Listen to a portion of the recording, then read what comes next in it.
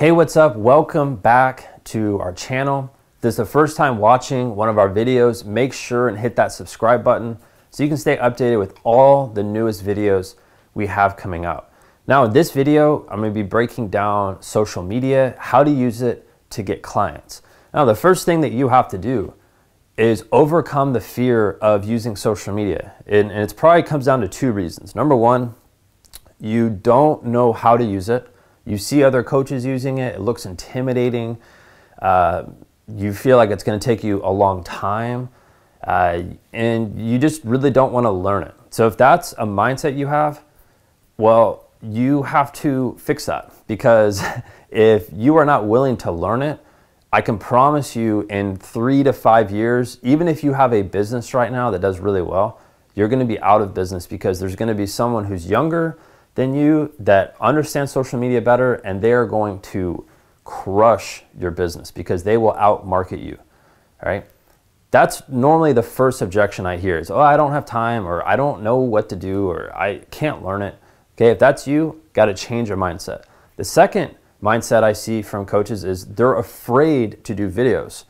They are nervous. They don't think they provide any value. And they really are afraid of what others think of them. That's really what it comes down to. And I know that because I was in category 2 when I first started doing videos. I was so afraid to do them. It would take me like 3 hours to do a 5 to 10 minute video. And I was nervous, I was anxious, I hated being in front of the camera. But I never realized, how easy it was until I started practicing. The more you practice, the easier it becomes. But you also have to learn it. You have to learn social media. You have to learn, how to market yourself, how to talk to parents from a camera, and not only that, but be consistent, which is really the main thing. If you shoot a video once a week, that is so much better than doing nothing. But if you try it once and you're like, oh, well, I didn't get any clients out of this, well, you're probably shooting that video for the wrong reasons. You should be shooting videos on Facebook. You should be writing emails on your newsletter. You should be doing these things multiple times per week so you can show your clients value and you can show them that you are the expert in the niche that you have. That to me is everything. And I can guarantee you, and I'd be willing to give you $100 right now, if you can show me someone that's in your city, that's a competitor, that's creating videos 3 times a week on Facebook and has a newsletter that goes out 2 or 3 times a week, and they're trying to build their email list and they're marketing their business really hard.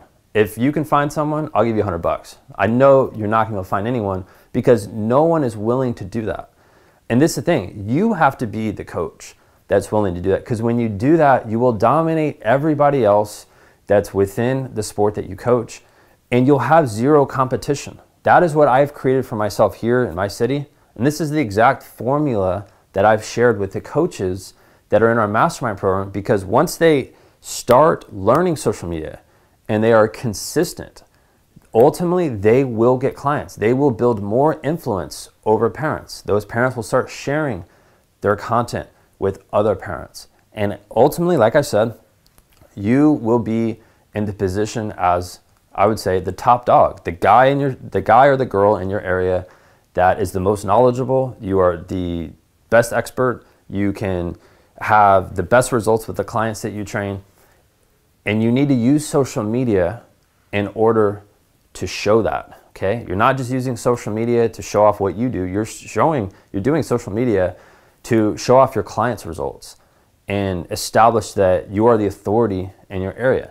And again, if you just are afraid to do it or you're not willing to learn, then this video is not going to help you. But if you are ambitious, you want to help kids, you want to grow your business, you want to provide value, you want to establish yourself as the most sought after trainer in your area, then you can use social media for good as long as you are consistent. If you're not consistent, it's not going to work. Like, there's a reason on YouTube why we've been able to grow really quickly with our subscriber base. It's because, well, guess what? I shoot video Monday, Wednesday, Friday. I've been doing that since the start of 2019, and that's not going to go away. If you have any questions for me about social media, what to say, how often you should post your videos, how often you should send emails, what to write in your emails, how to sell in your emails, how to sell in social media.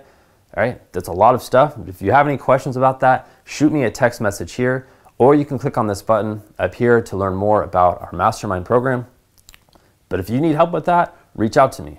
I want to help you because I want to help you have the most dominant training business in your area. And with that, you need to have social media. That needs to be on point, and that needs to be a machine for you. All right, that's it for today's video. I'll see you on the next one.